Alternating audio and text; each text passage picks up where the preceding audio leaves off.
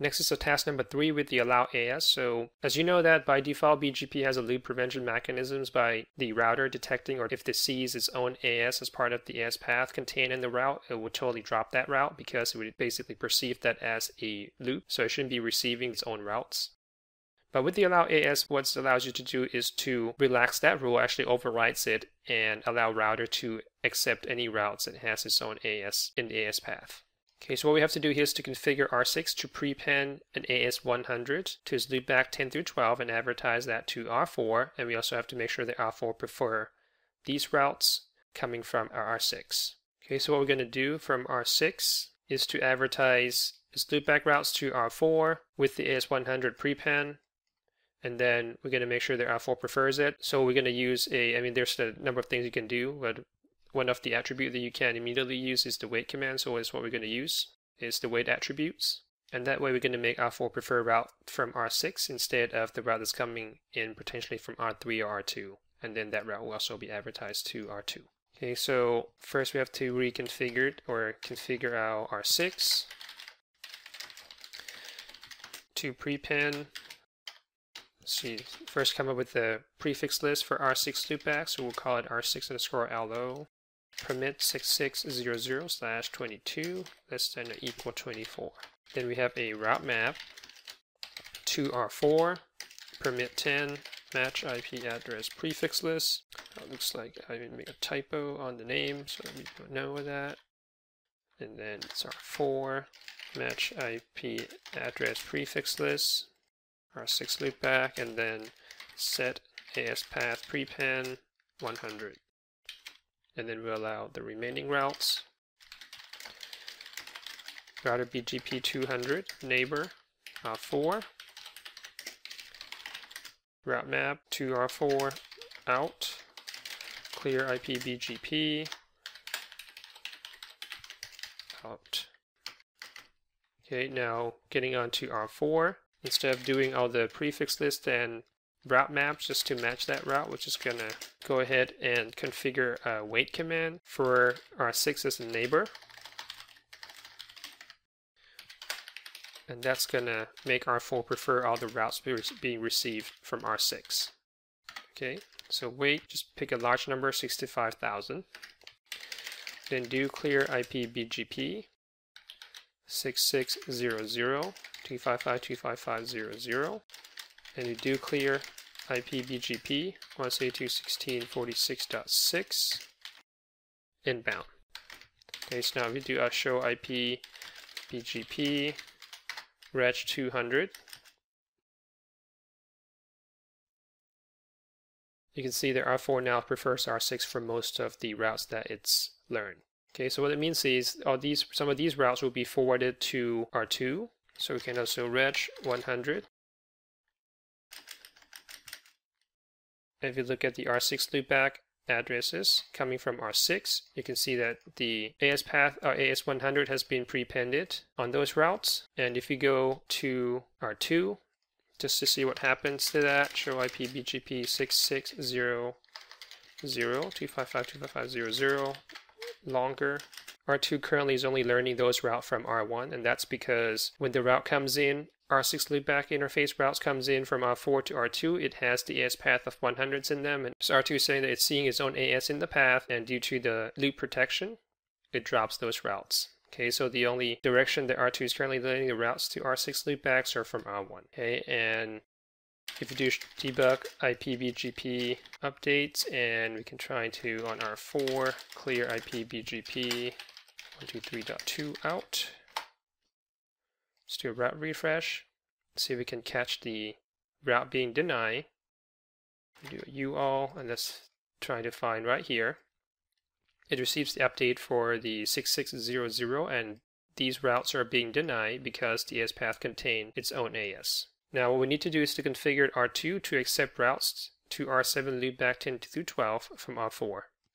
Okay, now we're going to override the default loop prevention on R2 so it can go ahead and accept those routes. So under router BGP 100, you do neighbor 172.16.123.4, and the command that you want is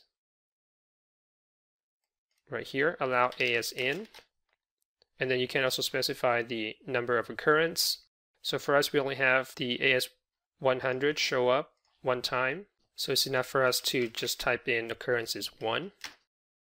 But obviously, if we were to prepend more instances of the AS100, then we would have to adjust that number according to the number of occurrence of that number. Okay, so now that we have that command in, we can do the show IP BGP one more time for those subnets.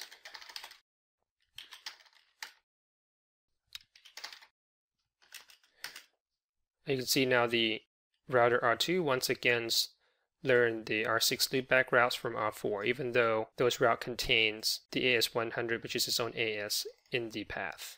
Okay, the use of this command is usually not common. Under the certain circumstances, you might need to use this as a workaround, but for the most part, if your network designed properly and in the normal operation state, this command shouldn't even be used because a router shouldn't be learning routes that contains its own AS.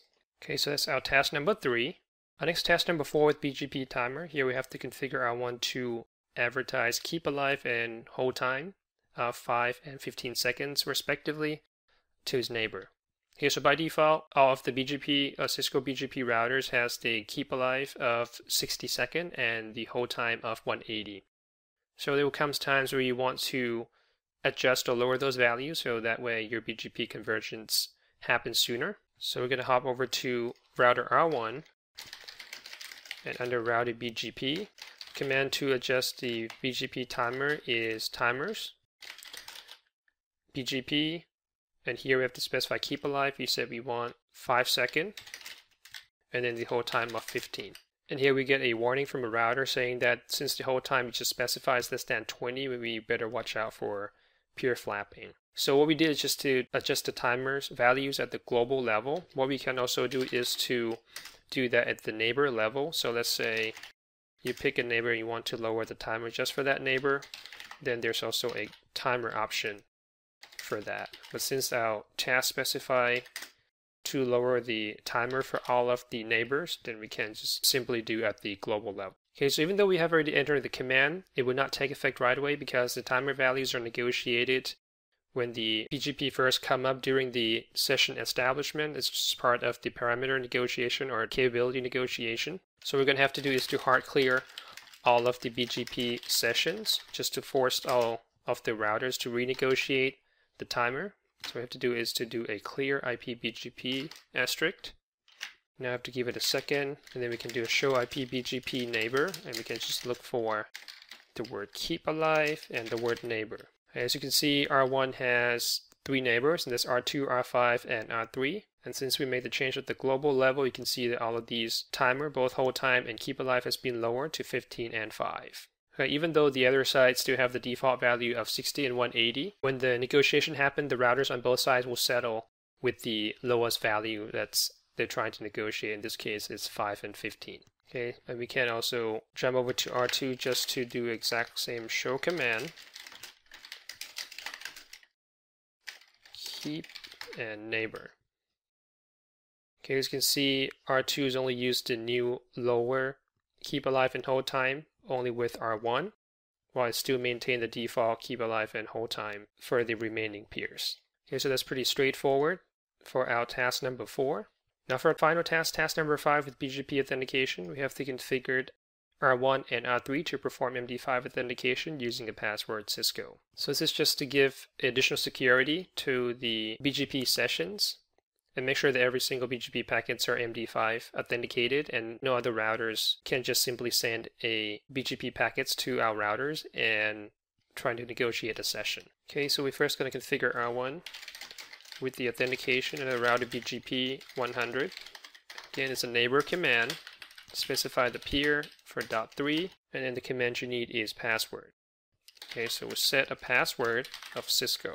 Now let's go over to router R3 and then do a show IP BGP updates, actually debug. Maybe just show IP BGP summary on R3. You can see that the R3 sessions to R1 has already gone down, and on R1 we've been receiving a message with the router complaining about the BGP packets received from R3 are not MD5 authenticated. Okay, so we can fix that quickly on R3.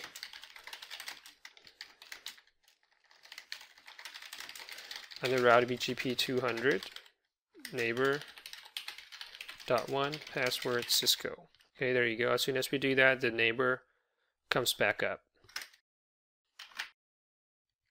Show IP BGP neighbor 192.16.123.3. Here we have the current state of BGP state to be established now that we have the password configured on both sides.